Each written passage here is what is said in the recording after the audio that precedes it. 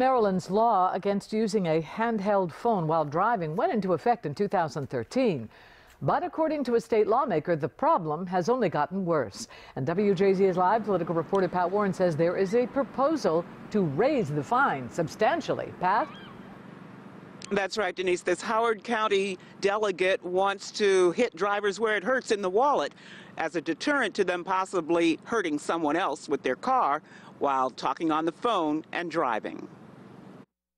Harford County resident Russell Hurd's daughter was killed by a texting driver. She was traveling with her fiance to meet her mom and I at the wedding planner. Susan Yum's son Jake was killed by a distracted driver. Maryland law passed in 2013 is named in his honor. When you're driving a car, you should be doing nothing other than that. But getting drivers to drop the phone hasn't worked as well as some would like. You're on your cell phone. You're now allowed to be texting or checking your messages. It's something that I just see every time I drive from here to Annapolis. Howard County Delegate Frank Turner cites data showing in 2014, 38,000 drivers were cited for using phones behind the wheel. Last year, the number was 41,000. How much of that do you think has to do with an increased amount of cell phone use?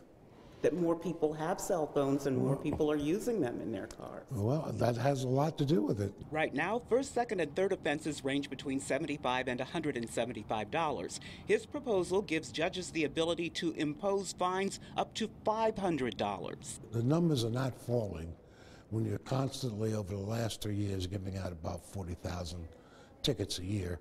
And we have so many alternative devices to use. Hands-free devices and radio GPS among them.